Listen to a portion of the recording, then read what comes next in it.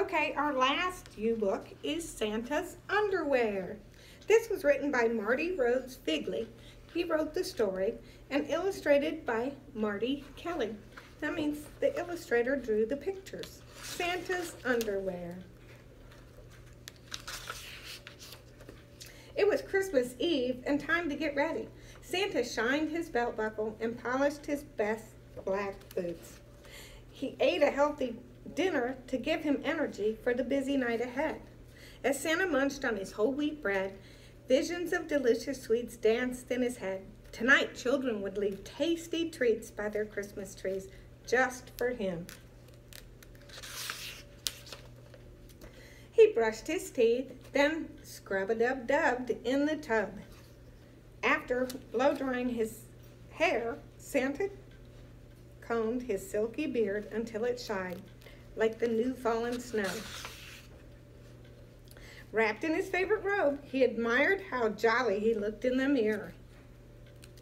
The hour had come to put on his special Christmas clothes. Santa pulled open the underwear drawer in his dresser.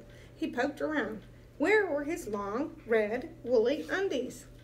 Even though they were old, faded, and saggy, he always wore them under his suit on this special night.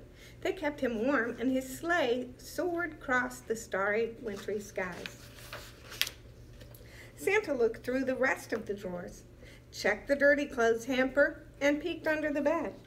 But all he found there was one white sock, a dusty rubber reindeer toy, and 2 sticky candy canes. No red undies. Santa sighed. I guess this year I'll just have to wear something else. He tried on the pink boxers and t-shirt Mrs. Claus had given him on Valentine's Day. Too many hearts and cutesy cupids, he said. Then he buttoned up the green long johns he wore on St. Patrick's Day. These shamrocks aren't Christmassy at all. His Easter wreath, covered in pictures of dancing jelly beans, made Santa ask, "What was I thinking?" Then the tighty-whities and undershirt he bought for Thanksgiving were now a little tidy and uncomfortable. Well, he did eat a lot of pumpkin pie that day. His boring regular underwear just wasn't right for tonight. What was he going to do?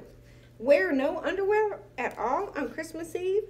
That would certainly make him shiver and quiver out in the cold. Brrr!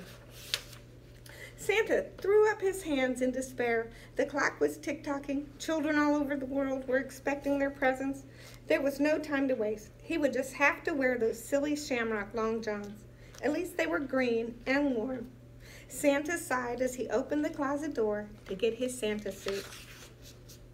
And there, on a hanger right in front of him, tied with a bow, were brand new Christmas undies. They were just like his old ones, but not saggy. Their color was almost as bright as Rudolph's nose. And a card tied to the front read, "Dear Santa, use these woolly gifts tonight. Last Christmas, we couldn't help but notice that you really needed some new undies. Warm wishes, Rudolph and the reindeer crew. Ho, ho, ho." Decked out in holiday red, Santa admired how twinkly his eyes looked in the mirror. He finished dressing, plopped on his hat, and raced out the door. As Santa hopped into his sleigh and rode out of sight, you could hear him exclaim, "Thank you, Rudolph, Dasher, Dancer, Prancer, and Vixen. Thanks to Comet, Cupid, Donner, and Blitzen. Now let's get the show on the road. We've got a job to do. Merry Christmas to you."